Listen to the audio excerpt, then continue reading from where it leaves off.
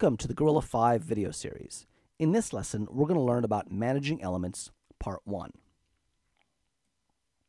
Some of the things we're going to go over are how to create and delete elements, how to manage element categories, how to attach elements to scenes, and lastly, board IDs. So from the Gorilla Scheduling Manager, we're going to select the Elements button underneath the Scheduling module. Now this will take us directly to our Element Manager screen. Now notice that the breakdown sheet screen appears behind the Element Manager screen, and this will happen every single time you open the Elements Manager from the Scheduling module. So let's take a few seconds to explore this screen. Notice that on the left-hand side we will see our list of categories, and this of course is the same list of categories that we saw in our breakdown sheets module. In order to explore some of the elements within the categories, we simply click on any category name. So for example, I'm clicking on the cast members category, and notice that our cast members will appear underneath the cast members category. In order to edit an element name or anything about that element, you simply click on the element, and notice it will be highlighted, and then of course on the details section of the Element Manager, the name of the element will appear, and all the tabs underneath that particular element will pertain to the element that you are on. Let's go ahead and create a new element. Now we did this in the breakdown sheet screen by clicking on the green plus button, and this of course adds elements on the fly directly to our breakdown sheets. But our Element Manager allows us to create elements irregardless of the breakdown sheet that they are on. So let's go ahead and do that. Now there are a few ways to create elements. One way is to select the green plus button next to the name of the category that we want to add an element to, and notice the Add New Element tooltip. So I'm going to go ahead and click on the Props button here, the Props Add category, Add Element. I'm going to type in the name of an element and click OK. Now we will open up the Props category, and notice that the gun element is now highlighted, and consequently also the gun element is named here on the top of the Element Manager screen, and therefore we can start modifying the description for this particular element. So if I wanted to type in a very long description,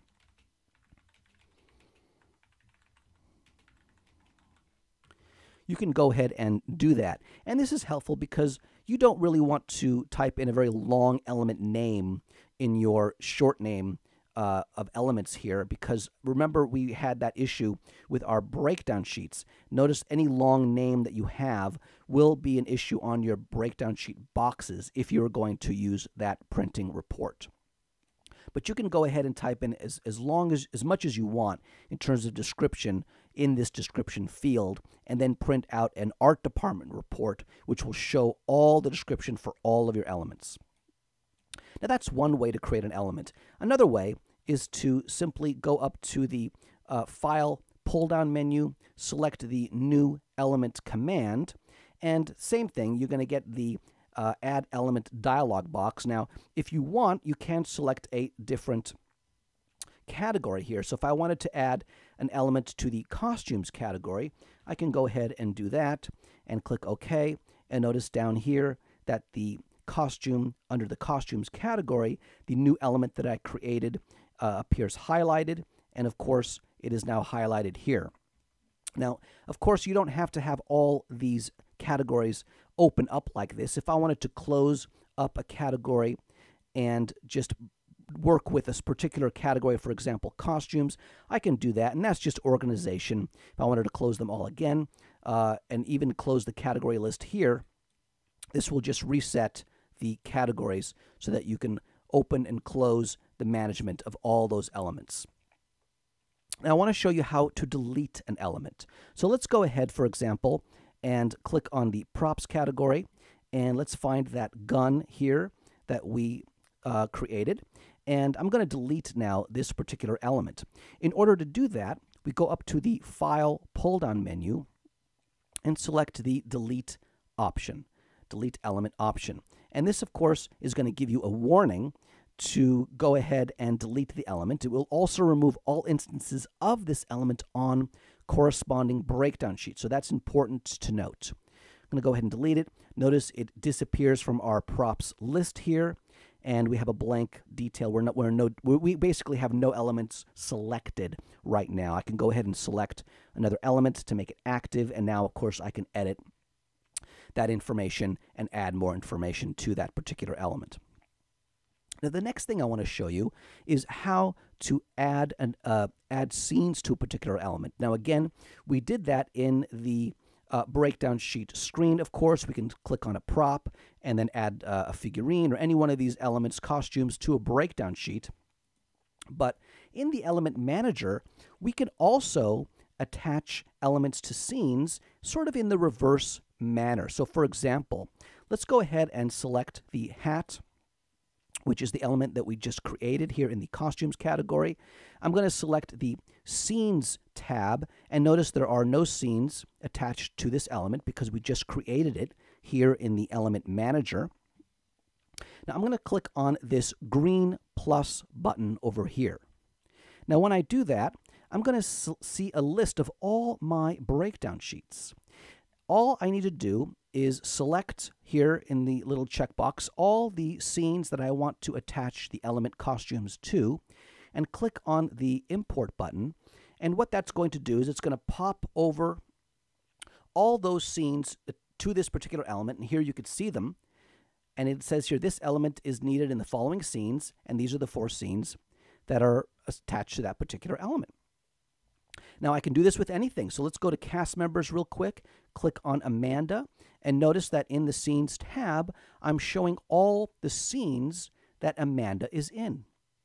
A very nice way to very quickly see what scenes are attached to any element. Now these are all the scenes I attached, or we attached, here in the breakdown sheets module, or they might have been imported directly from our screenplay, and they were already tagged, as we showed you in a previous lesson, and you can see them again here. Now, the next thing I want to show you is very quickly, and you'll see this in a lot of the screens, is you notice that there's an I button here a lot of times on the right-hand side of the screen. These are little assist or help buttons here. It says here about this screen. If you click on that button, this is going to tell you all about elements. And this is going to just a very quick help. You can read this and it'll explain a little bit about elements, how to create a new element, which is what I just went over, and how to edit and manage categories, which is the next thing we're going to show you right now. I'm going to close that button up right now, that screen. Now let's go ahead and manage these categories. Now let me collapse a little bit of these here. Now, categories, of course, are the names that elements are created in, and you can have as many categories as you want. These are just the default categories that Gorilla creates when you create a brand new schedule or when you import a screenplay. But we can add as many we want. We can also modify these categories. So let's go ahead and add a new category. From the Edit pull-down menu, we're going to select the Manage Categories option. And this brings up another screen of our categories. Now let's look at this screen closely. First, it's going to show you the number of elements that you have created for each particular category. Notice the little edit button here. This allows you to edit that particular category name or some of the characteristics of that category in terms of the color. So let's say, for example, I wanted to edit the props category, and I wanted to make it italicized, underlined, and change the color to that's fine, let's try a green color. And notice, of course, it will change the color of the category throughout. So that's something that you can do and have a little fun with in terms of your categories. Now, if you want to create a brand new category, notice the green plus sign up here. It's going to add a category. Let's go ahead and click that. And let's say we want to add a CGI category because we're going to do some animation to that particular, to our schedule. And here it appears down at the bottom here. Let's go ahead and click on the Edit button and give it a color. Try to give it a color that we don't have. That's fine. And hit close. It's a little light, but we can change that if we wanted to. and go ahead and click close. We'll have to click this button here to reset our categories because we just created a new one. And now we have a brand new category here. Notice it appears down here also on our breakdown sheets. And we can, of course, add elements to this particular category. Now, in order to delete a category, same thing. We'll go to the Manage Categories. We're going to click on the red Delete button. Now, this will give you a warning, of course, also that you're about to delete this particular category. And if there are any elements attached to this category, they will also be deleted. And this cannot be undone. So that's a very important thing to remember. Go ahead and close that. Now, the last thing I want to show you in this lesson is board IDs. Notice that if we go up here to the very top, it'll say board ID, and then, of course, name. This is the board ID right here. Now, not every element has a board ID. So let's go into Vehicles, for example, and select our vehicle. Notice that board ID is not here. Now, we can add it. We can simply go ahead and type in anything we want for a board ID. What a board ID is very important on your strip board, because when you go to schedule your scenes on your strip board, you will see on the right-hand side of the screen numbers, and those numbers correspond to cast members. So you can very quickly see on a strip board what cast members are attached to what scenes. They're not so much important with other elements like costumes and props and things like that, but if you wanted to track your IDs for your elements other than cast members, you can certainly do that by manually entering an ID. But let's go to cast members, for example, and select Amanda. And Amanda has an ID of 2, and Barney of 1, and Chubby of 3. Now, if I create a brand new cast member, now let's go ahead and do that. We're going to create a new cast member here. And notice what happens. Automatically, Gorilla will take the next board ID, which is 4, and give it to that particular cast member. Now, we can change that. We can just simply go in there and give it a 5 if we want.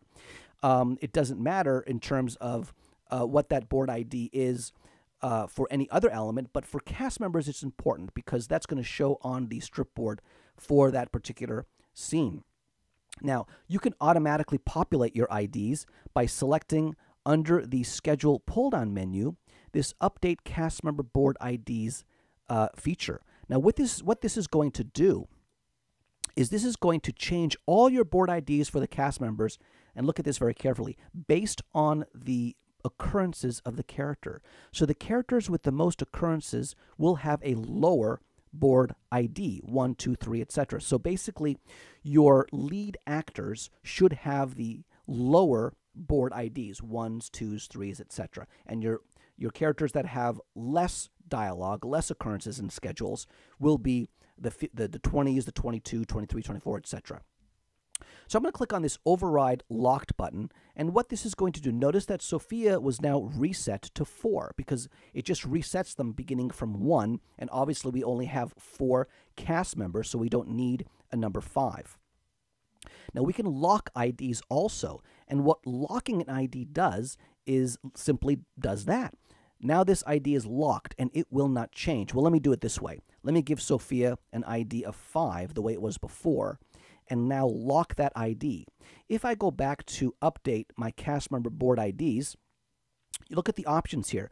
Do you want to override the locked, which is what I selected the first time, or keep the locked? Now, if I select keep locked, notice that Sophia didn't change. All the others, they didn't change either because they were all the same IDs, but Sophia remained in the ID of 5. And in this way, you can manage your IDs on your boards in case you add more cast members and take them away.